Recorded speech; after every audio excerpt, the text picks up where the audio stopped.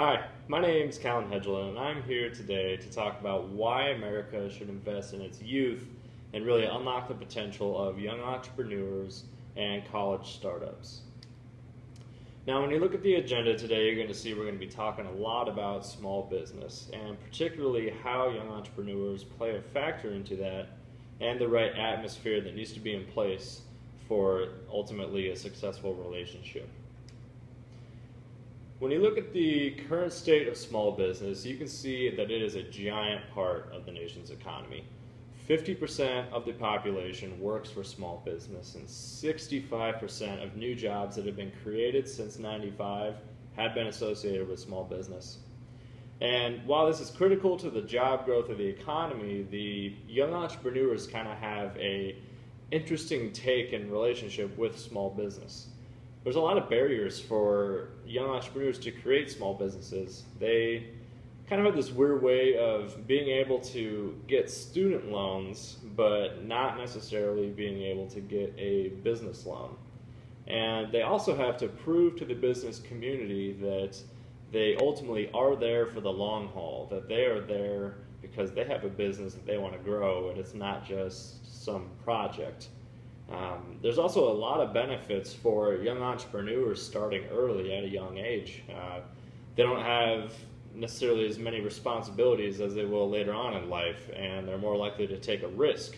And they're able to work the long hours needed to get a business off the ground. Like I said, they don't have as many responsibilities. And another hurdle that young entrepreneurs have is that the current collegiate organizational structure is not really set up to push startups and push entrepreneurs. It's set up to push college graduates into the job force. And while that is great and that's what gets more students to come to a university, it's not necessarily what a startup needs, as they're going to be rejecting those job force offers and starting up their own businesses. But while they may not typically have this standard system for pushing out startups, colleges really have a lot of benefits for encouraging startups to come out of their program. When you simply look at financial benefits for universities through an incubator model, which is where startups would give a percentage of their company to a university in exchange for all of the help that it would provide, universities would actually be able to kind of create a monetary incentive for backing startups. If they own a piece of every business that comes through them, the successful ones are going to generate the money. And there's a lot of other ways that universities can help. They can help with the credibility and help young entrepreneurs get the funding they need. There's a lot of stuff that young entrepreneurs haven't been able to do before, and stuff like protecting intellectual property rights and taking their idea and actually turning it into a business and commercializing it, along with a lot of other stuff. These are things that colleges can help out with the right program. They also would start to be associated with the cutting edge side of technology. When you think of the most well-known colleges, you think of MIT and Stanford. These have brilliant kids, but they also have universities that are behind them and pushing for them to reach their full potential. Now, a big piece of what young entrepreneurs need relies in the funding. Specifically, when you look at how funding is set up now for any business, you really have the choice of either getting some sort of loan or using money you already have, whether it's from previous businesses or whether you've saved it up and bootstrapped it, or getting money from friends and family and relatives. And these cause a lot of hurdles for young entrepreneurs. They are people with few assets to put as collateral on a loan. They don't have possibly any credit history or anyone willing to co-sign on a loan for them. And they don't have prior business experience to where these banks don't really have a reliable kind of baseline to say, well, we're comfortable giving you a loan because you've done prior business. No, they haven't done that before. And so really the only options for young entrepreneurs are to save up their money or to give away a percentage of their company as equity in exchange for a loan.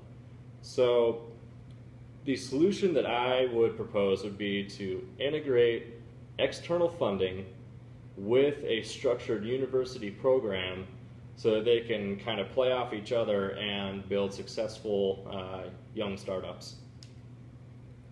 Now, there are a few concerns with that when you consider that people are worried that young entrepreneurs wouldn't be able to provide the return on investment that a startup should, that 5 to 7% that investors normally look for.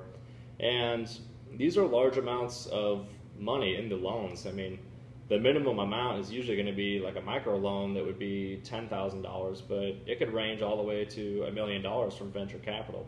And I would argue that while people think that students wouldn't be comfortable with this amount, I believe they are. These are students that may already have 6 figures in student loans already. They understand the responsibility that is behind these loans. There's also a worry of a high failure rate with young startups compared to kind of your typical standard startup. And I would also argue that while there may be some failure, there should be some failure with any system of startups. I would rather have a lot more companies successful with a maybe a little bit higher failure rate than to have an extremely low failure rate but hardly any businesses that have gotten off the ground. And there are already universities and collegiate systems kind of putting these ideas into place. You look at the University of Pennsylvania and the $2.1 million incubator that they've already built within their college to help these young small businesses get off the ground. And Canada as a nation has actually taken this on by providing student loans but also business loans, to where they have given out $45 million to 9,000 companies since 2012. They are backing their young entrepreneurs.